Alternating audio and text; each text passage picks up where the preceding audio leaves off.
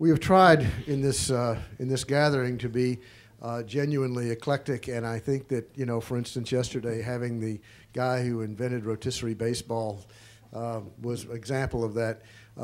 We are closing with a theme that is something that is very much a part of what we are and is in our title, but we really have not addressed directly today, and that is politics. And the person who is leading that is a guy who spent a number of years in Nashville as a country songwriter. As I say, we try to cover all the bases. Mark McKinnon is about as smart as it gets when it comes to understanding politics today. He has worked for an eclectic array of clients that range from Ann Richardson, the Democratic governor of Texas, to George W. Bush, the Republican governor of Texas. He is someone whose column on the Daily Beast and commentary on the Daily Beast is always smart. He tried to get Governor Christie to run for president, and to his, I think Governor Christie now seems to be running for vice president instead, perhaps. He also, Mark, last week anointed Herman Cain the winner of the most recent Democratic or Republican presidential debate, and said that Newt Gingrich was the smartest person in the room. The point is that Mark has opinions. They are informed opinions. They are reasoned, and they are always interesting. And it is my great pleasure to have him at the Shorenstein Center this semester, returning with us for another round after teaching here in the past. And Mark, the floor is yours. Thank you, Alex. I'm honored to be here and excited to being able to hold the gavel here for the final session. And the Shorenstein Center, as you all know, is constantly focused and thinking about where journalism's been, where journalism is, where it's heading, and where it intersects with policy and politics. And it's been a fascinating discussion over the last several days to think about the extent to which all of this has been happening in the middle of economic chaos and a revolution in technology. So the subjects are fascinating, they're important, they have consequences. So it's a fascinating dialogue that's going on here, and a really important one. I'm really happy that we can close the session on an upbeat note, because so much of the discussions that we had with our colleagues and friends in journalism, I mean, I can take it back to how technology has disrupted the music business and just crushed the economics of that business, but there's also a lot of thought about how the impact that it's had on journalism, technology has had on journalism, a lot of it positive, but a lot of it consequential in terms of what it's done to the old model and what it's done to a lot of journalists who are no longer working. So we have as our guest somebody who has who got in the middle of the revolution, grabbed a pitchfork, jumped the fence from the Washington Post, where he was very successful, with a partner of his when he was just 35 years old, and has created one of the great success stories in journalism today, and has really created an entirely new model that people look at with great, often jealousy, but great admiration, because they have really bent the model and created a success story. This is Jim VandeHei, who's joining me today, who was the co-founder of Politico. Jim, you said at one point, our ambition is to emerge from the great upheaval in journalism and become the dominant publication covering Washington politics and governance. I don't know when you said that, but that's what's happened. And you have a lot of admirers in the business, and you have some critics, but I don't think that there's any question that you have become, you've transformed journalism in this country today. So let me just throw it out there and give us the story about you jumped from a very successful platform, you're a very successful, well-known journalist. What made you and John Harris decide to jump the fence and take on what at that time must have seemed like a very ambitious, bold idea, and you really had no idea whether or not it would be successful? Right. Well, first off, thanks for having me here. It's a great honor. It's a great group. In Mark's honor, I now drive an F-150 and only listen to country music, and that's not a joke. All right. I have a 72 150. So why did we do this? In retrospect, we didn't know. So in 2006, I was working for Marilee Schwartz. We're at the Washington Post. And I think of journalism, and a lot of the questions that were asked in that last segment I hope we can get to, because I often feel like a lonely one, but I am a total optimist about what's happening to the media. And the reason that is because we're in the middle of the great upheaval. We don't know what's going to happen. We're finally, I think, as an industry, making a lot of progress. But back in 2006, nobody was making progress. And I don't think even in early 2006, people saw the destruction that was coming.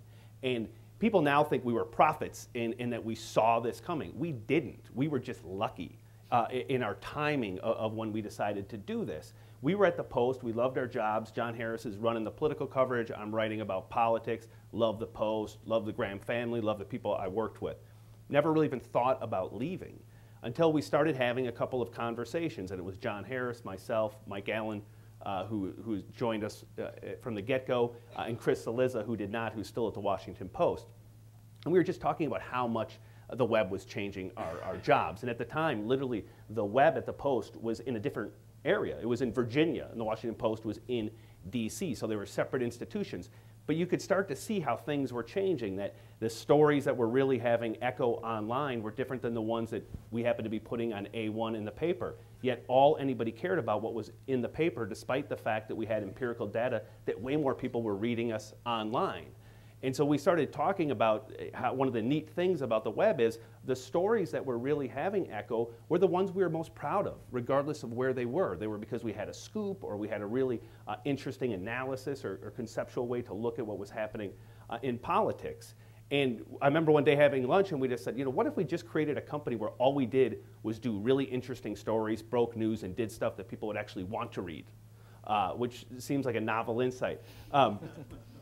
And at that time, it was just sort of a what if, and that was right around, I think, when Google was buying or bought YouTube. And we had a discussion about, you know what, that idea about just getting people who can do interesting things and do it all the time, boy, that wouldn't be that expensive if someone came along from Google and wanted to do it. What would it actually cost? And what we came up with is it wouldn't cost that much, because even the best named journalists, from a business standpoint, were grossly underpaid. If you're just looking at it as a raw business equation, household name, famous journalists who were not making that much money. And we thought, boy, for a premium, I bet you could get everybody into one place. And if you got them all into one place and you took advantage of cable and took advantage of the web, you could probably have impact pretty quick. And that led us to go talk to smart people, do what we do as journalists, talk to people who'd been in business, and hey, would this work? Every person we talked to said, hey, not only would that work, I'd like to back it, or I'd like to be part of it. So we knew we were onto something. We ended up hooking up with a guy who has something that I'll never have, which is just a ton of money, who said, and had a shared vision and said, good, I'll do it. I'll back it. I'll call your bluff. And we did it. We left between that conversation I talked about, that what if conversation, to the day we left the Post, was about 5 months. That's how quickly this unfolded. And within 8 months, so just 3 months after that, we launched and went public. The website went live in January of 2007, and newspaper. So you're successful. Does that mean you're making money, and if so, how? We are, thankfully, we are making money. And I kind of want to walk you through our business model so people understand the distinction between what we do and what the New York Times does, or the struggles, I think, that USA Today or regional papers face. We are, and we've always believed, that the future for content is extremely bright for niche sites, for sites that can dominate an individual area where there are a lot of people who are really interested in that. So sports, finance, in our case, politics. So what we do is we try to get everybody who matters in government, in Congress, the White House, sort of what we consider influentials, reading us. So that is our core audience. When you get that, there's a bunch of advertisers who want to advertise against that content. And they're called issue advocacy advertisers. So if Coca-Cola advertises with us, they're not advertising to sell you a can of Coke. What they're trying to do is influence how people perceive their brand, or they might try to influence legislation that's taking place on Capitol Hill. And so we've had a ton of success in basically commanding the attention of people that matter in Washington, in the political process, in the media, et cetera. And then advertisers have flocked to that. So we were able to pretty quickly become #1 in that issue advocacy space, which has been able to fund the bulk of our journalism. So we've been profitable just on issue advocacy advertising alone, and that's till 6 months ago was basically 100% of our revenue. We've recently launched subscription-based products, but not like the New York Times where you can sign up for the Weekender, pay your $70 a year and get access to the site. We have really high-end premium verticals that basically take the Politico philosophy of the use of overwhelming force, hire really good journalists and put them in an individual place, and we cover sectors now, so technology, healthcare, and energy are the first three. And that's been really successful. Again, because there's a big group of people, mostly in Washington, who are very interested and actually need that information to do their job. So we have two revenue streams that now help us fund the public journalism that most people who come to the site see. Excuse me. The owner of Atlantic Magazine said, and I'm not sure when he said this, but you probably know, it was much happier to do what we were doing until Politico arrived in the world and bemoaned your velocity and metabolism. It must have been a while ago because more recently they are now trying to copy what you're doing and are really, from all I can see, trying to replicate your model. Right. As are a lot of other people. Now, Mike Bloomberg's operation, I mean, it's sort of similar ideas of get the best people, pay them a lot of money, and that's got to be flattering because it's competition, but it also, you got to see it coming over your shoulder too, right? Right. Yeah. Can you talk a little bit about that? Yeah, I mean, I can't speak to David Bradley's frustrations with velocity or the DNA of our organization. What I can speak to is the competition. I mean, now it sometimes feels like we've been around for 20 years. Yeah, I was surprised when I realized it was just 4 years ago you started, because it seems like right. how you've reshaped the environment. It's been a lot longer. We have so many people doing now what we did 4 years ago, so you have to be in this constant state of reinvention, which gets really back to that technology discussion they're having here for the past hour. You have to constantly be figuring out what do readers need, or how are their consumption habits changing, and making sure that you're evolving with them. One of the things that we've talked about, or in one of the emails we exchanged, was that idea of, did Politico contribute to the demise of newspapers? Well, no, newspapers contributed to the demise of newspapers by doing a couple things. One, being really slow, shockingly slow, to adapt to very clear evidence that your readers wanted something that you weren't offering on a different platform that you weren't paying attention to, and then collectively entering into one of the maybe dumbest business decisions in the history of any industry. Take all this content, which is extremely expensive to create, and let's just give it away for free, which is what every company decided to do online. It would be like Coca-Cola saying, yes, if you go to the grocery store, you have to pay for the Coke, but if you go to a vending machine, it's free. And the economics don't work. So, we didn't have any, our model is different. We didn't have much to do with that. And now what happens is, when you have success in anything, in media, you see it all the time in political campaigns. People just do whatever the last person did that was successful. So you now see everyone trying to have more metabolism, higher DNA, more interaction with readers, doing a lot of things that we did. It isn't a strategy that I would recommend for somebody else, because like in the case of National Journal, well, if people want that, they already got that from us. And so the ability to leapfrog above that is really difficult, because we've already been able to sort of get our readers to know what to expect from us. Authority, speed, often overwhelming coverage of an individual issue that we think that they care about. Let me tell you what you guys said as sort of your mission back when you started, and what I want to ask you is, how much of this have you upheld? And I'm kind of interested to know what didn't work. Right. And then maybe we'll talk about what's next. But you said when you launched, we want to be a web-centered rather than print-centered, focused subject matter, small star quality staff, staff outreach, and multi-platform. And is that what you are today? And everything but the small staff. We're now 220 people or something like that with the business side, which is good and bad. It's really hard to keep alive like a high metabolism. Let's continue to evolve. Let's teach everybody what it means to work at Politico versus working at the New York Times or the Washington Post. It's harder the bigger you get. It's great because you have the success, you have more reporters, you have more infrastructure, you have more business assistants. But the trick for us, and I mean, you could sit back and say, well, great, you guys are a success, so congratulations, you make money and people pay attention to your journalism. If we ever think that, and I honestly believe this, and it's one of the reasons I'm fairly compulsive about what we do at Politico, is that if we're not constantly evolving, if we're not constantly watching for changes in how people are consuming information and making sure that we're protecting the quality of our brand, the quality of our journalism, somebody's going to come around and eat our lunch. I truly believe that. It might not happen overnight. Maybe we now have enough durability that you can sustain mediocrity for a short period of time. You cannot sustain it for a long period of time because readers are fickle, they're demanding, and you have to be able to provide the product that you know that they want. You have to provide it the way that they're consuming it. So what do you tell, you mentioned conversations that you have about sort of your culture when you're talking to your reporters and staff about how you're different from the New York Times or other organizations. What are those conversations like? What are your sort of dictates to your reporters and people working for you to maintain the culture that you've got? Right, I mean, there's a couple things. One, it starts in the type of people that you choose to sort of bring aboard. Like, we really try to find reporters who are difference makers, who we see have broken news, who are smart, who are hungry, who are thorough, who are trusted, and we do what it takes to try to get them on our staff and keep them there. That's the most important ingredient. Once you get them there, it's what makes us different. You know, we definitely obsess about speed, not reckless speed, but speed. Being first to something pays real dividends in this media culture, whether people like it or not. I happen to think it's a fine thing, and I think that it's something we try to protect. But then it's also pushing people to be interesting. Most journalists, in my experience, left to their own devices, kind of, well, everyone else is covering it this way. Or, well, we got to do this story because I think, well, the Times will do this story. No, no, no, no. Do a story because you're telling people something that they need to know, didn't know, or help them think anew about facts that they might already know. And that might seem like a small distinction, but it's a pretty big distinction in the way we try to approach journalism. And when it works really well. And our website will pop with very interesting stories you can't find elsewhere.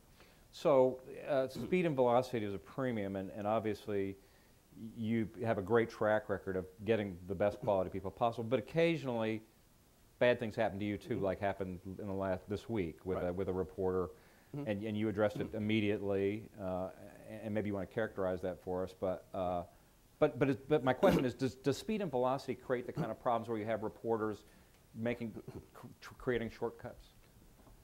I don't think so. You know, it's one of the things you're studying. Just so everybody knows in the audience, we had a young reporter covering transportation policy, great woman, great journalist, who cut corners. You know, in our industry, you can't plagiarize. You can't take information you found elsewhere and put it into your stories. We found out that she had, and we did what you have to do. I'm happy to say I've had only one bad day at Politico, and it was that day, having to do that, knowing the effect it has on someone's career. To be blunt, sucks. Yeah. I don't think, you know, I've talked to a lot of young reporters about it since. I don't think it's because, oh my gosh, there's this pressure, because it's happened before. It's happened at other institutions. It's happened at the Times, the Post, the Wall Street Journal.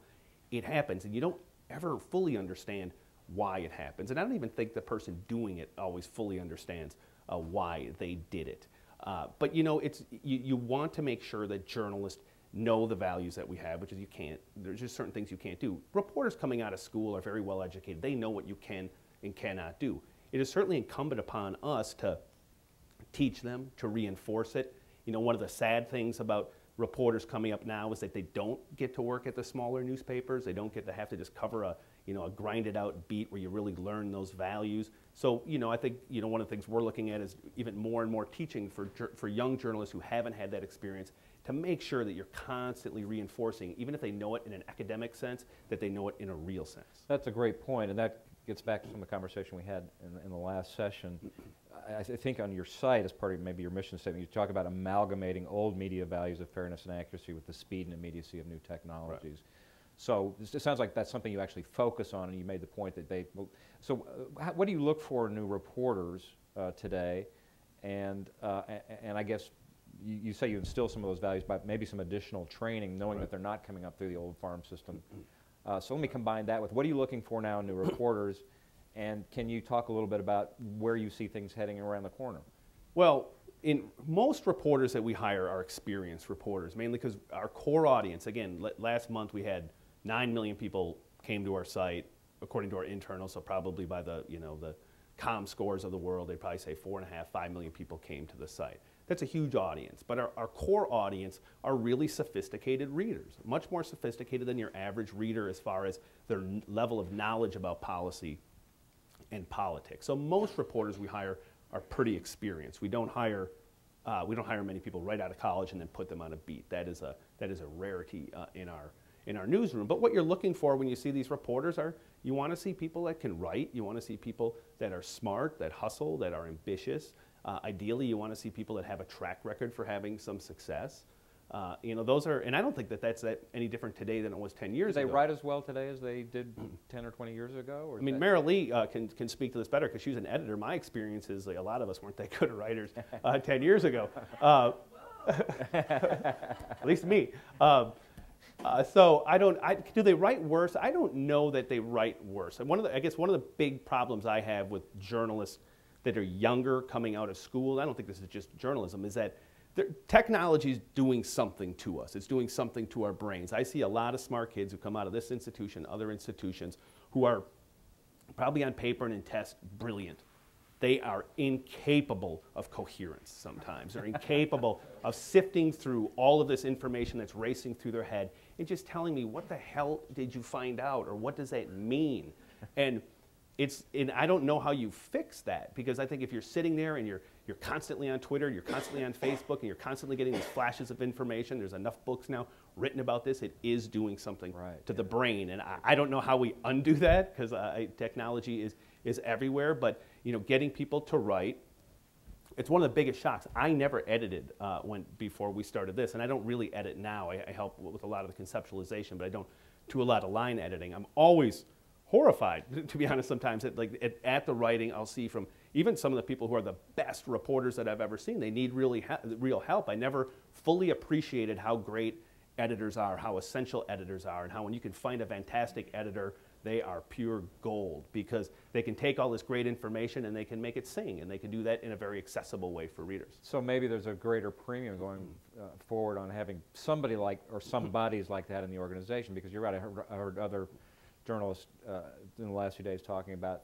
going forward, the reporters are having to multitask platforms, just as you said, they're tweeting, they're got TV going, so the greater need going forward, or greater relevance, will be for those organizations that have people like that. Obviously, right. I mean, if you looked at our newsroom, you'd be like, oh my God, people talk about you as a new media innovative company. You've got a bunch of old media guys and women sitting around who worked at the Post, USA Today, Wall Street Journal, New York Times. We have tons of them. We have to. We have all of our editors are extremely experienced, so you can guard against things that happened to us this week, so you can make sure that you're writing with authority and that you're writing with clarity. You have to have both. That's why I don't have a doom and gloom view that technology and suddenly people are just going to be crowdsourcing and we're only going to get our information off of Twitter. No way. There's still a huge market out there for really good reporting, and reporting that you can trust. We see it every day. The New York Times sees it every day. The Wall Street Journal. These institutions are going to be around. It's just a difficult period that technology changed the industry rapidly. Now our industry is adapting pretty well. Look at the progress that most media institutions have made. Have they downsized? Yes. I might argue in some cases they right-sized. I don't know that numbers necessarily equals better quality. Certainly at some level it does, but companies have become more efficient, which isn't a bad thing. I would argue that because papers had so much success in the 70s and 80s and they became profit machines, that as a business, and now in our new roles, we spend a lot of time thinking about the business and the culture of a business, they started to operate like not-for-profits. They started to take things for granted. They started to get complacent as an organization. And when that happens, I don't think as a business great things happen, and I don't think for journalism great things happen. I think people will match up technology with great values that reporters still have and will always have, and there'll be a market for that journalism. Let's talk about politics a little bit. You talked about in the last presidential campaign that the Politico, in modest but important ways, helped define the last election. I think I'm getting that right. Can you talk a little bit about that, and how will you try and define this election? Or how? To be honest, this election is going to be a lot harder for us than last one, because last one we were new. We were the only media company now in retrospect that was really focused on let's be fast, let's be comprehensive, let's own everything, let's own every minute, every hour, and it really worked. I think there weren't many major themes, conceptual stories, small scoops, big scoops that we weren't to first. I think we, as an organization, did better, in my opinion, than most at doing that. And some of them were trivial, like John McCain not knowing if he had 7, 8, or 9 houses. Sarah Palin's wardrobe, that was Gene Cummings, our reporter, going through the filings, a good old-fashioned way to figure out, like, what is this? What is she spending all this money on clothes for? Which became a defining moment for her. We wrote a lot about, in the early days of the upheaval, the tension between Palin and McCain, which defined the end days of his campaign. And so I thought we had a lot of success. People paid attention to us. One of the amazing things is, I was thinking about this the other day, we co-hosted a presidential debate in May of 2007. We were 3 months old. I mean, that's how quick our growth was, that we were able to establish ourselves, get a debate, be in the mix, and be taken seriously that quick. I never would have imagined that I thought it would take years to be able to establish our credibility, get people to pay attention to us. It just happened much quicker than we thought. And I think one of the big reasons was because we just left right when the industry cratered, and not because we saw that it was going to crater. It just happened. So people paid a lot more attention to us, because for journalists, we were a success story. We were hiring, and for the media consumers, they're like, what's this new thing? And those things really worked. And again, that was luck. That wasn't us knowing that was the right moment. I shouldn't say that, but. So how do you see things for this cycle? What's going to happen, and how are you guys going to? I think it's way harder for us. I think our staff is exponentially more talented this time around, more experienced. We just have more people, but everybody does what we do now. I mean, this campaign is a lot different than last campaign. There's not a news organization that's not throwing massive resources at it, that's not obsessed on the metabolism and the DNA, that's not, even some of the tricks we do to try to simplify stories so audiences can understand them. 5 things to watch is one of the things we used to do before the debate. I noticed before the last debate on the Washington Post and New York Times, voila, 5 things to watch in the debate. So every trick you get, every new thing you do, people do too. So I think, and this is probably a little contrary to what other folks might think, maybe even in my shop, that there is going to be an increasingly big premium on deeper dive journalism. I think the key to busting through now, speed won't let you break through, won't really let you sort of drive a conversation. You have to, I think, come to the table with real goods, real reporting that other people don't have, which to me is great, because I think it could be a little, at least mini resurgence of longer form journalism. We're testing this in a couple of ways.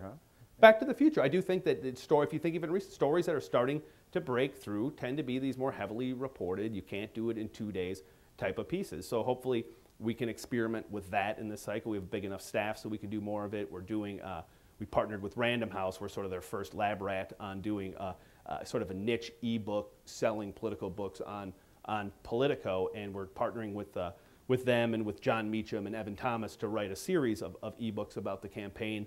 Maybe I think we're going to do 3 or 4 in the course of the campaign. So those will be not book size, but bigger than a magazine article, 20,000 words or so, richly reported pieces. So we'll see. I don't know. We may sell tons of them. Maybe I'll find out there isn't a huge market. But that's, going back to that last segment, you have to constantly be experimenting, and you have to encourage people to fail. That's one of the things we try to do in our culture. Like, take a risk on trying a new form or a new idea. And if you fail, so what? You learn from it, dust yourself off, and go do it. When you start to get complacent and don't want to take those risks, that's when I think you can start to atrophy. So I want to take the chair's prerogative to ask a question that I really want to know. It may not interest a lot of other people, but so I assume that most of you are familiar with Politico, and if you're not, you should be. And if you are familiar with Politico, you probably know about Mike Allen, and if you're not, you should be. And you probably read the playbook, and if you don't, you should. The playbook comes out every morning, and it is an unbelievable compilation of the zeitgeist of Washington and politics. Mike Allen is just, when he talks about hiring talent, Mike Allen is one of the most talented people I've ever run into in journalism. And he's a fascinating character, and somehow, first of all, I think there must be 3 of them, because it's impossible that one person can produce what he does, but he must have some sort of algorithm computer thing that he did. I want to know what the secret is to this guy, because I know he's got a network of about 1 million people, and yet I'll get emails in the middle of the night that say, something about Lance Armstrong or something that I'm on the board. I know he's not.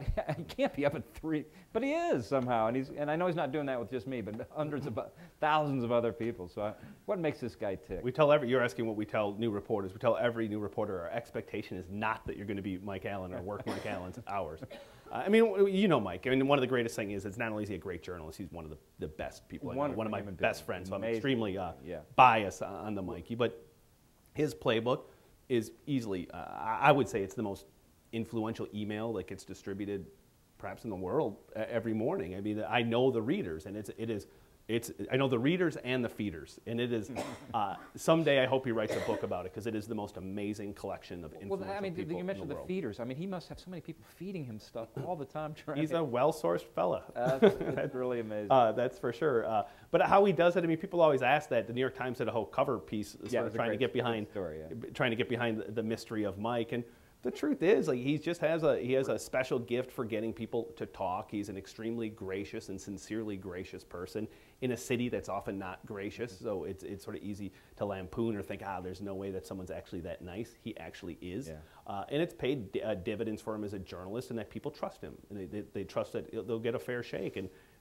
you know, it's not that he just writes nice things. He often can skewer people, and when it happens from Mike, you know, it's just trusted because people know that he has a fantastic source network. But you know, we were talking earlier about changing consumption habits and being sort of understanding your audience and being willing to change. One of the things that we've done that people haven't paid attention to, that is one of the most successful things and goes to really understanding your audience, is that our audience is a BlackBerry audience. It's not an iPhone audience. Our core audience, I bet you, is 95% BlackBerry users. And so we did spin-offs of Mike Allen's playbook for everything from energy to defense to the lobbying industry to Congress that might not have Mike's readership, but have huge readership and huge influence, that go out every morning around 6 a.m. that are a combination of original reporting and aggregation and zeitgeist setting in reading.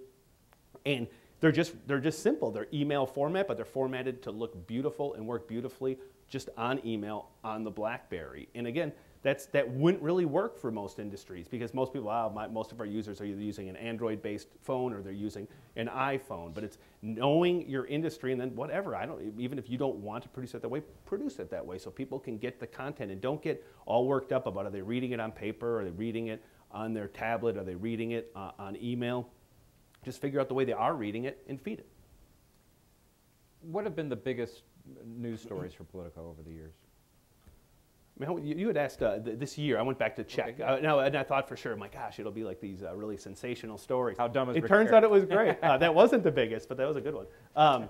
The biggest story easily for us was a piece that Mike Allen wrote after the assassination of bin Laden. And he had fabulous sources in the CIA and in the White House, and was first with tons of vivid details. And that was off the charts, easily the biggest traffic story for the last couple of years for us. The next two, and this was really interesting and maybe gratifying for all of us that still care about substance and policy. The next two were about the debt limit fight. Really? And this was really interesting, and I've talked to other people who saw the same thing. On our site, I have never seen a policy issue have such high traffic. Didn't see it during healthcare. Everyone's like, oh, there wasn't great healthcare coverage. Healthcare was the most thoroughly covered domestic issue in the history of our republic. You all just didn't read it, and that is a fact. There was tons of great reporting on healthcare. People just weren't reading it.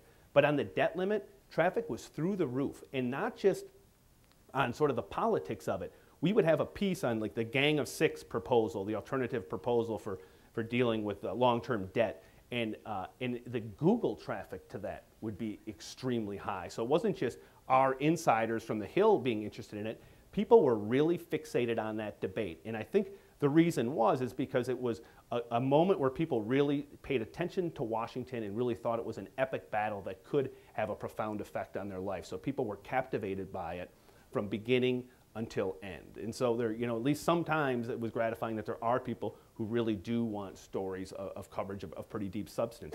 I went back and checked, because someone had asked, we did 500, more than 500 stories on the debt limit.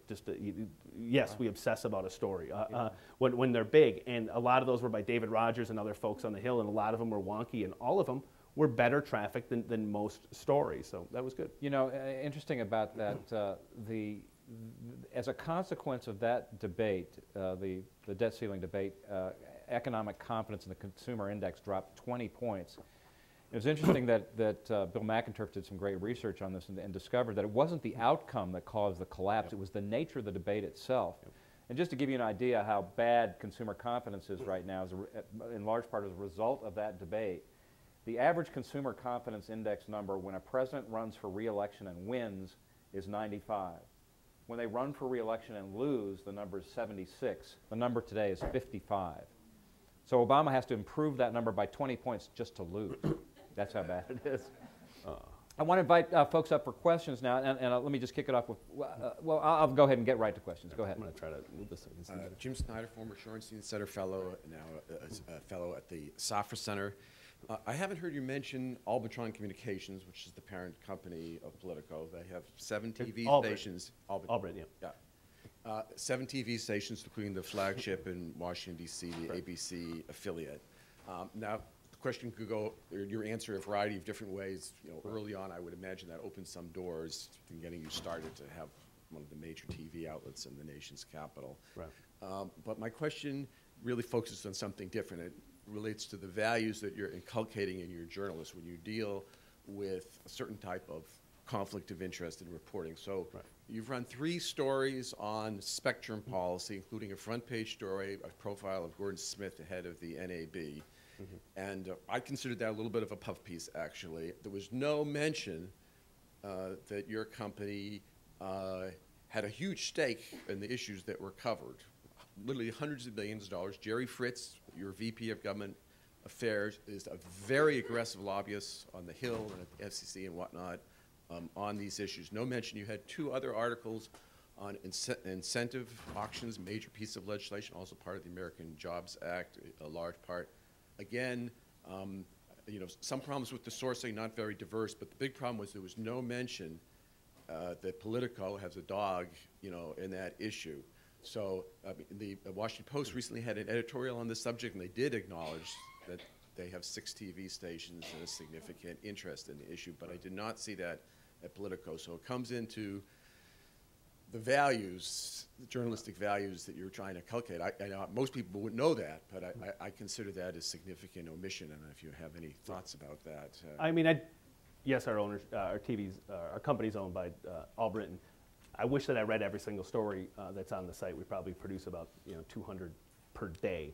I would say, I don't know about that specific case. I'm not familiar with those stories. I would say we should, if that is the case, undoubtedly always disclose that. We certainly did. It came up as a big issue during the Comcast purchase of NBC, because obviously we had, I think one of the TV stations had a dog in that fight, and I know we were vigilant about making sure in every single one of those cases that we're making it clear that the parent company of ours, even though there's really not a ton of interaction between the TV stations and Politico, that they do have an interest. So I think you make a fair point. I wish I were familiar with those exact stories and I could argue the details with you, but I do think if in fact what you're saying is true, I would agree then that there should be a disclosure in those stories. It's not a small point. We're talking about literally hundreds of millions of dollars. Arguably the prime asset of your parent company are the licenses it has. Yeah, no, I agree it's a fair point. I would have to look at the specific story. Thank you. Hi, I'm Michael. I'm a sophomore at the college. You're talking about flashes of information, and I mean, I'm behind my smartphone all the time, in class, whatever, tweeting about like what the guy's saying or what the professor's talking about.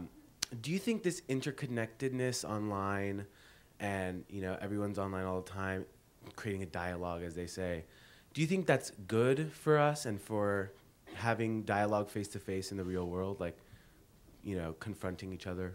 Right. I mean, this is, we're a new media company. I don't Twitter and I don't have a Facebook account. I'm actually kind of an old media guy. I prefer to read a newspaper. So certainly at a personal level, I'd rather talk to somebody. At a personal level, I'd often rather pick up a newspaper, despite the fact that we ask most of our people to read us online. I don't know. I mean, I just don't get all spooled up about, like, is this great or is this not great, that people are on Twitter all the time or that people are sharing secrets I wouldn't share with people on Facebook, but whatever. God bless them. If they want to do it, let them do it. I'm all for freedom. I'm all for people utilizing technology to communicate. My job isn't to have sort of an opinion about whether that's righteous or not righteous, good or bad for society. It's to make sure that at least, even if I'm not on those devices, if I'm not utilizing these technologies, then I'm making sure as a company that we're as quick as we can possibly be to make sure that we're getting our journalism onto those platforms in a way that those readers on those platforms want them. Like that, to me, that's my duty to our readers.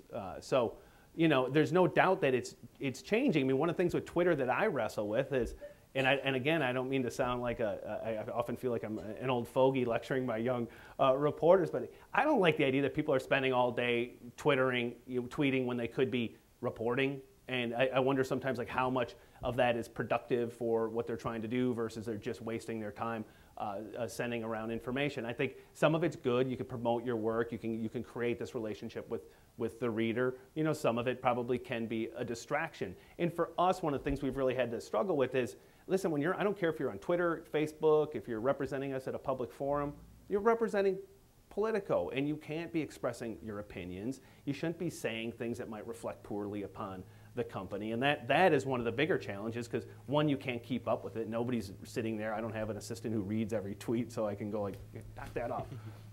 But whatever. I mean, I think this is a great time for technology and for media and trying to figure out these questions. And there's tons of really smart people, whether they're at MIT, whether at the New York Times, whether they're at Politico, whether they're wherever they are, that are figuring this stuff out. And to me, that's what's thrilling. That's why people should not be so depressed about it. Can journalism survive? I believe journalism will survive. I tell young journalists all the time, I think it's a better time to be a young journalist than when I got in 15 or 20 years ago. I think there's tons of opportunity. I think it might be the Wild West. You're not coming in with the baggage that a lot of reporters, older reporters might have, where they don't really want to deal with technology, don't really care about Twitter or Facebook. And so they have some real inherited advantages, and there's tons of opportunity, and there's a ton of opportunity for them to experiment and see if journalism is right and what journalism looks like today, whether that fits for what they want to do with their career. Thank you. Good morning. My name is Bernard Marguerite. I used to be a French correspondent in Eastern Europe for Le Monde and other TV, etc. Fulbright Fellow, 4 times research fellow at this university, and last time at the Shorenstein. I'm very happy that you just said that you feel that you are a traditional journalist, traditional kind of journalist, because after these 2 days, I must say that I have been most of the time fascinated, but on some occasion also disturbed by what I heard. You know, we had 2 groups, and we have 2 groups of people here, the dinosaurs, and I'm certainly one of those. Some people call the high priest. And one side, on the other side, you have the gurus of the new cult of social and digital media, über alles. But still, the media are what they have been, and I think that if you use these new technologies, and I'm certainly using them as much as I can, and I'm very happy, fascinated by all these, and I recognize even that there is a new human rights, not only to be well-informed, but to inform, and that's something new created by these digital media. But still, there are very many problems, reliability. You know, the Reuters Institute at Oxford just said that we should not tweet first and verify later, and some organizations are doing that. L'Agence France Presse just put guidelines, in English as a matter of fact, online, telling their journalists that they should not, publish something that they got on Twitter without verifying it. And I share your view that we have to be absolutely optimistic, and I hope that the next Shorenstein conference will be about how the new media will actually force the traditional media to get better. I think what is endangered is the tabloids, the bad media, the sensationalist media, because people now don't need news anymore. They have all the news they can dream of. They are inundated by news from the internet, TV, etc. But they are desperately looking for the meaning. Right. And for that, they still need journalists. There is a great confusion between news, information on one side, and the media. The media are not the news. The media are the news interpreted, put into context by people who are journalists. So agreeing with you that we have a bright future before us, don't you think that you could all agree as Mr. Ito said, no matter what tools we are using, that the mission of journalists has not changed. It is still what it used to be, it is today, and will be tomorrow. And that means to be a pillar of democracy on one side and a tool to build a new covenant in the world, bringing people together. And can we see that it's still the future of journalists, the future we are looking for, or is there no future?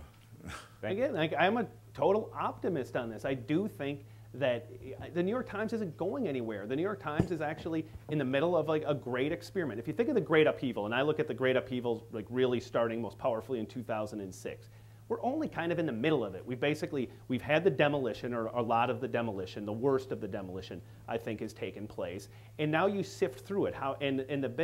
We've already grappled with the technology. Most media companies are making that adaptation. Most media companies are right-sizing.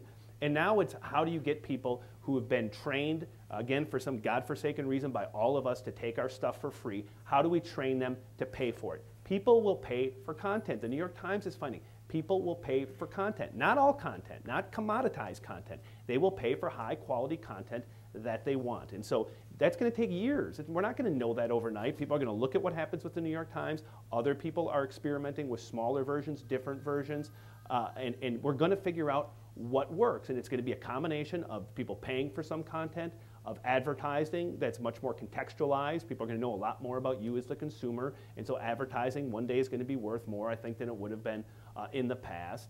And I think that's going to be able to fund news organizations. It's just going to be different. You might be getting your politics from Politico instead of the Washington Post in the future. You might be getting your financial news from something that doesn't even exist right now instead of the Wall Street Journal. I've been paying for content for years, and I feel like I get robbed. I pay $50 a year for a premium service on Wall Street, or on the journalsentinel.com, the Milwaukee Journal paper, to get extra coverage of the Packers. And they only give me like an extra story a week, and I still pay the $50 even when I didn't have money.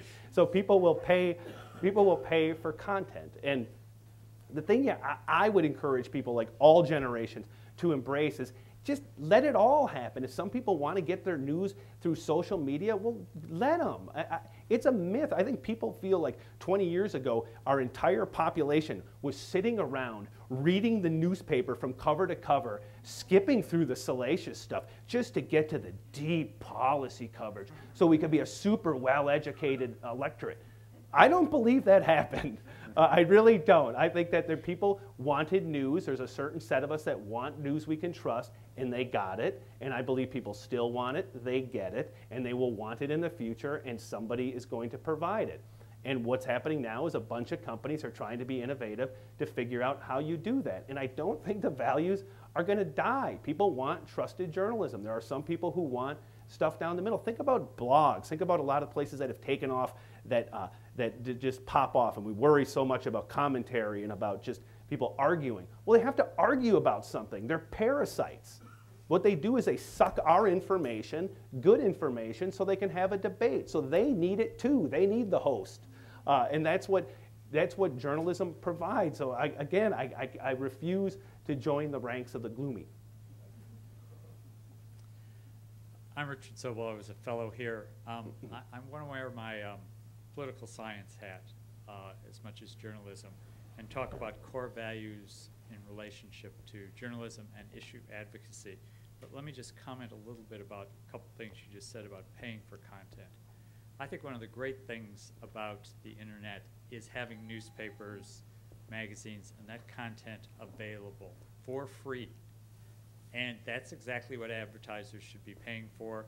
And to the extent that issue advocacy is an appropriate way of sponsoring journalism, those big corporations like Coke or Mobil that used to do op-eds, still do op-ed advertisements on the New York Times. And remember when that was controversial, Bank of America. They're trying to shape a business environment. Well, I think that kind of content should be available freely. You also just talked about skipping through newspapers.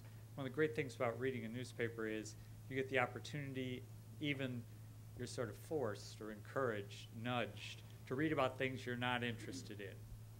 You also just mentioned, having to give up We information. need a question. I'm sorry. Okay, We don't have a. Okay, you have to give up information, private information. The real question is, how can you maintain the core values of democracy when all of these incentives are really leading towards more of a business model and less of an information and informing the public beyond their narrow interests, both in terms of the organizations that are presenting the information and the tendency of people to focus on what they're interested in rather than the public interest? Again, I think that that information is provided, will be provided. You might want, an ideal world, so you're like, I want all of this information to be for free. Right, I want to have a full head of hair until I'm 75. Like, it's not going to happen. And to produce that journalism is extremely expensive. So unless you're going to set up a not-for-profit and you're going to fund it, somebody has to fund it. So it's going to probably be a combination of advertising and subscription. So you say, well, then it should be advertising. Well, I'm telling you that advertising is the way that current companies are attacking it is what's going to destroy them. Because let's use the Washington Post as an example. Right now, they can do really well with retail advertising. If you want to sell a car in the Washington area, well, the Washington Post would be the best way to reach a big bucket of those people. We're already there, or soon going to be to the point where you can just identify on Google and Yahoo and Facebook not only a bunch of people in that area, you're going to be able to track through their cookies what they're interested in. So you might be able to find the demographic and the specific person who's looking to buy a Ford to be able to have your Ford ad against it. Where are you going to go? I think you're going to go there. And so you have to find a way to fund journalism. And I think it's going to be a combination of different business models. In the beginning, I said, well, then create a not-for-profit. I think they're going to be part of it. I think not-for-profits are definitely going to play a role. There is a certain type of public interest journalism that's extremely expensive to produce that can't really be affixed to a good business model. That's why ProPublica is doing a great service. You might not like their funding basis, but they're doing a lot of investigative work that other companies just couldn't afford to do. But what I think will happen, and again, maybe I'm naive, I think what will happen is as we get these business models right, and I look at us, the more that we get our business model right, the more then, once you get it right, doing your core things, the more you can then afford to do the public interest journalism that we all got into the business to do in the first place. So, we've been able to, in the last 2 months, now we have a team that's covering just the influence of money in politics. That's 5 people. Why? Because we've been able to sort of put together a business model that works. And, you'll say, well, then these corporate interests can influence content and stuff. To me, that's like the debate about Jim VandeHei. Are you a liberal? Are you a conservative? Or I don't trust what you write. I've written 10,000 stories probably in my life. They're all available online. Go read them, and you can make your judgment about whether or not you trust me or not. And if you don't trust me, don't read me. If you don't trust Politico, don't read it. That's how people make decisions. And so it's not going to be a one-size-fits-all. There's going to be some things that are lost. The upheaval is very destructive to some things. Foreign coverage was brought up earlier. That's a tough one. And I think people will figure it out, but it's an extremely expensive, tough one to finance, and that's why a lot of people have pulled back from it. And investigative. I am just optimistic that the combination of all the things I just discussed will produce that. Marilee? I'm Marilee This is Jim's Schwartz. old boss. I'm Yeah, Jim's old boss, you and got to be nice. and a former Shorenstein fellow. And I wanted to go very back to the beginning of why Politico was able to establish itself so quickly, other than the fact that you and John and Mike were so well trained at the Washington Post and left with such an excellent reputation. Marilee has this amazing gift for taking credit for everything in life, and now she's the mother of Politico, and rightly so. No, but this is actually, you're leading to my next thing. In your narrative, I think what was so distinguished Politico, and I haven't seen whether, even though Bloomberg has gazillions of dollars and David Bradley has gazillions of dollars, what you all did at the beginning and what Robert Albritton was willing to do was spend a gazillion dollars to brand you. And it was, you're right, the timing was perfect. There was just this window when Politico was created. So you did have a debate in May that cost a lot of money. And Politico was advertised everywhere, and you were immediately in the game for that reason and for the quality of the journalism. And you soon were making money. So my question is, now in this world where you talk about competitors, where, if they don't have that kind of financial willingness to put all that money up front, with the knowing the risk may not pay off the way it has for Politico, what's the answer? I mean, yours the one model that has worked. Justice Department investigation. Right, and not that easy to replicate because we have our base, our advertisers. They come from Washington, and as we all know, like Washington is a market that hasn't been hit as hard by the economy, so it's been easier. So it's not easy to replicate. Where will they get the money? People want to invest. I hear all the time from people who want. There's a lot of venture capital that wants to get behind new startups. People want to get into the content production business. I don't think that there's a hesitancy in the market to invest in new media. So that's where it'll come. The only thing I want to correct on Marilee's thing is, and because it's an interesting story, was about when we launched, about how we had paid for all this publicity. We never, and this was, again, this goes back to pure luck. We never spent a penny on marketing. And this is why, because when we launched, we did two things. One, we hired Kim Kingsley away from the Washington Post, who's just a genius, who's now our COO. But she would promote us super aggressively to get us on TV. So whether it was on CNN or MSNBC or Face the Nation or some obscure channel in Fargo, we would do any TV we possibly could because we figured the value of having a smart person with Politico underneath it was worth more than any ad that we could buy. And so the combination of that and then media fascination with us taking off, we had, I think the New York Times did 3 or 4 stories on us in that first 6 or 7 months. So we had tons of earned media. So we never actually had to put that money into marketing so we could invest in people. And again, in journalism, to me, and content, that's what matters. The technology debate, and I agree that's important, and we need to find technologists who understand newsrooms and can really work with us. I find technologists really hard to understand, and I'm really trying to understand them, and I want to be able to communicate so we can work together to figure things out. But if that MIT lab can produce those, like I'll take a bunch. You please send them our way, because I think that'd be real helpful. Okay, 3 more questions. Hi, Bob Kalo. I'm a recent fellow here. I'm a big fan of Politico, and I share your enthusiasm. But I say this lovingly. What you really are is how can I say this lovingly? Come on, say it lovingly. You're a drug dealer to political junkies, and that conversation, that political conversation, and everyone here is that. I am too. Right. And that kind of journalist politics, snake swallowing the egg, close to power thing is very characteristic of American political reporting. So, and I think as a right-sized business, it makes great sense, and I think that's part of your success, which I appreciate. But you also know that, what's the number? 84% of American people think Congress is wasting its time. Right. Journalists stand only a little bit above that. So there's a whole huge, the public forum and the public conversation around politics is really broken in this country, except in this circle and your circle. Right. So what is the, and this is just a kind of a cry for ideas, because that's something I'm interested in. How do you get those other people? There's such a lack of trust in politicians, in the press, such a feeling of dissatisfaction and betrayal by institutions. So yes, there's a robust political conversation in New York and Washington and amongst elite media circles, but in America, that conversation is bankrupt. So is there an opportunity there? Is there something that you think about? I mean, obviously you think about it all the time, both as a citizen, but also as trying to figure out how you navigate that as a media company. There's no doubt that there's that level of cynicism. The way you try to fight against that is to try to speak truth, try to write stories, try to explain like the influence of money, explain why Congress is so dysfunctional, try to throw out different ideas that people can sort of think about and debate. Like changing that level of cynicism, I don't know. I mean, something's happening out there that I think is extremely dangerous. I mean, and I don't think people really appreciate how combustible things are, because it's not just loathing of government. I mean, there's that poll, you cited one, but there's one 2 weeks ago that 6% of people think that members of Congress should get reelected. Like, that's pretty bad, right? You're in politics, but 6% were family.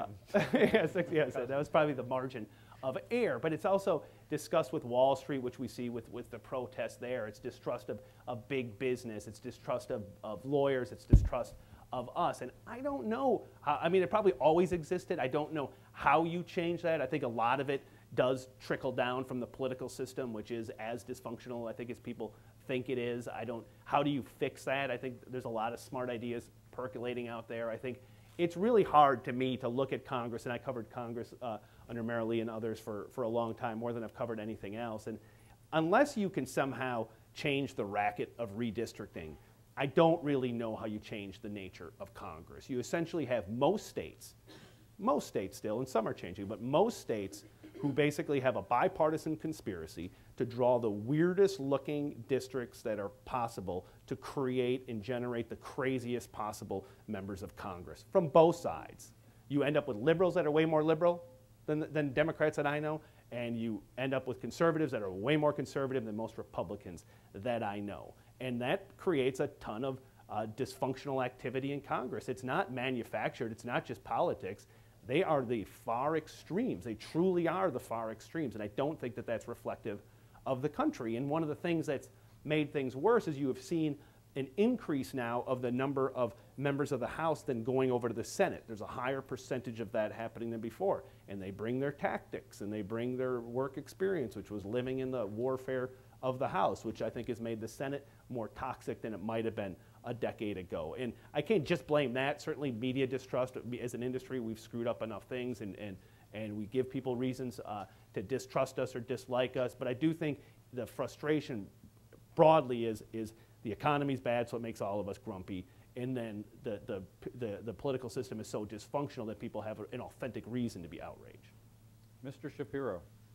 Walter Shapiro, former Shorenstein Fellow, now at the New Republic.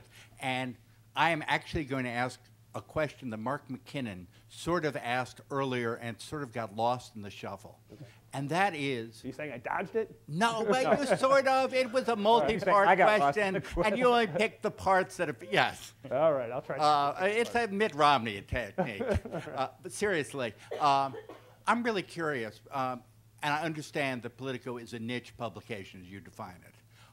What are the things that you really seriously got through lots of meetings discussing that we should do at Politico, and then decided, no, that isn't in our bailiwick? And plus, what are things that you actually launched and said, no, actually, let's scale this back. This isn't who we are. Foreign coverage would be one obvious example, but I think there's a lot more. I mean, a lot of them, some of them just didn't work. There's a ton of things that we tried. We did one thing. Institutions, because I think it's true of all big institutions. Once they make a decision, they just stick with it, and it's really hard to undo it. And for us, like, we have no problem. Like, nope, we're just going to scrap that and go try something else. And you have to. I just think you have to keep trying that, because you never know what's going to stick and what's not going to stick. Does that answer Walter? Yeah, good. Good. And thank you for the follow-up, Walter. Last question. I'll be brief. It's been great. My name's Chris. Two questions that are kind of overarching themes of the previous discussion, and I missed yesterday's dialogue as well, unfortunately. I guess we can all agree that this is the information age, but is our information sufficiently secure from theft and illicit use? And the second question would be, how has technology changed politics? Boy. So they're both big questions. I'll start with, how has technology changed politics? And I would actually be curious for Mark's take on this. I mean, it feels like it's rad. I went back and checked this the other day. 4 years ago, I think to almost the date, Facebook had, I want to get this right, 35 million users. There's now 800 million. Twitter had 500,000 users. There's now 100 million. So like, that fact alone has radically changed how this campaign is going to be covered. And we don't even really fully understand the ramifications of that. Way more people are getting their information that way than they're going to get it through any other way. And so you have campaigns, like I know the Obama administration has invested, not the Obama administration, the Obama campaign has invested pretty heavily in hiring people who worked at Google or Facebook and other places to figure out, how do we take this whole universe and all of the information, which goes to your first question, that is available about people either through following their cookies or figuring out what's on Twitter or figuring what's on Facebook, and matching up ads with the aim of, let's try to contact every single person who we think voted for us last time or could conceivably vote for us this time. And ideally, let's find out what issue they care most about and give them an ad that speaks directly to it. And it kind of builds on something Karl Rove did and other folks did in the Bush years, where you would do this micro-targeting through magazine lists. So let's find out in Upper Wisconsin, where I'm from Wisconsin, the Upper Wisconsin, let's get these magazines of a snowmobile magazine or a hunting magazine, and you could kind of guess if someone has a hunting magazine that there might be an issue that they care about, and send them a direct mail. And so it was a very efficient way to sort of motivate people with precision. And so I think that is obviously changed politics. As far as privacy, like whatever, there's significantly less of it today, partly because technology has opened that up and it's so much easier to snoop into things that are happening, partly because of, I think a lot of us, not me because I'm not on Twitter and Facebook, are putting a lot more out there. I mean, the amount of stuff that I see people posting about themselves, to me, is cringeworthy, but certainly to a possible someone who cares about you can certainly give you a pretty good composite about what you're about. I don't know how you fix that, how you change that. Certainly, there's government has a big role in that, but I think technology, the genie's out of the bottle, and there's only so much you're going to be able to do to control that genie. You discussed about sharing information. What about the information that they don't share that gets exposed or stolen? Right. I mean, that's what I'm saying. With there's only so much that you can do. I mean, I think that the criminals who know technology are often faster and savvier than any government entity or corporate entity that's going to try to limit access to that information. So it's not my area of expertise, but just looking at it from afar, I don't know that you can ever change that. I think it's the new reality. I just sort of, it's scary. I mean, I think about like my emails and everything else. Like I just assume, and thankfully I don't really have any big ghosts to hide. So if everyone wants to read my emails, I guess they're going to eventually read them, or if they're going to tap into your phone, they're going to tap into your phone. So I personally don't get so worked up about it, but obviously in democracy, you care a hell of a lot about it. And I don't know that there's that much that government can do, or that even us as individuals can do to totally change that. Does that make sense? Mark, do you want to take a crack at that? Yeah, I do. Just quickly, on this last point about security, I mean, there's the issue of literally identity theft. But other than that, I think that, and I don't have the research on it, but I know it intuitively, and I have read that just increasingly people just don't care that much about it. They're giving up information, and increasingly they care less about it now than they used to.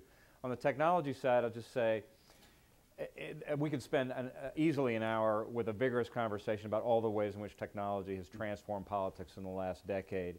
And you could point to Nick O'Malley over here and what he did with Howard Dean, or look at the memo he wrote in 2007 and talk about the things that haven't happened that even relate more to today, about how it's changed so many things in our culture and yet really hasn't changed that much in our politics. But just one little heads up on what will happen next year that's going to be a transformative thing with technology.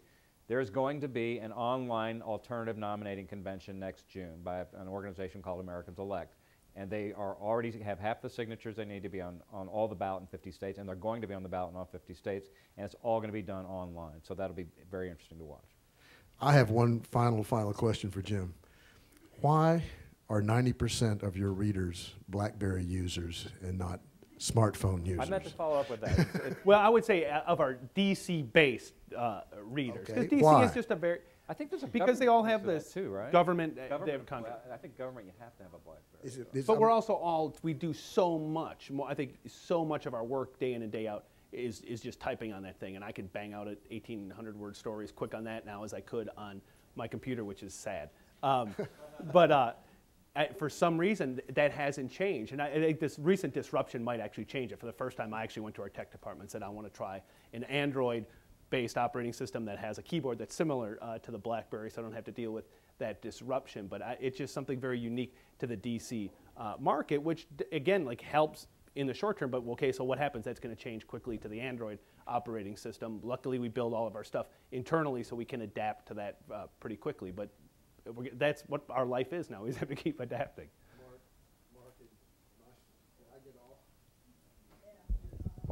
Here you go, Alex. Great, thanks. Well, thank you both. Thank you both. That was a terrific concluding. We have come to the end of this 25th anniversary celebration. We have lunch for you in the room over here. But before we part, I want to say an enormous word of thanks to the staff of the Shorenstein Center that worked so very hard on this. If you would, Edie, Heather, Christina, and Martha Stewart, who has been constantly here taking photographs. This has been This has been an enormous amount of work, and I'm glad to say that it was worth every bit of the work we put into it, I believe. I feel like for the Shorenstein Center, this is the beginning of something, not a discrete event. At least that's what I intend, and that's what I believe we will do. We have a responsibility on the one hand. Janelle, I see you over there, so I want to include you too. And John, you guys, thank you so much, really. We feel like we're in a critical time. We feel like we're in a terrific place. We feel like we've got the resources and the vision and the opportunity and indeed the responsibility to keep this kind of a conversation going. This was an important conversation to have.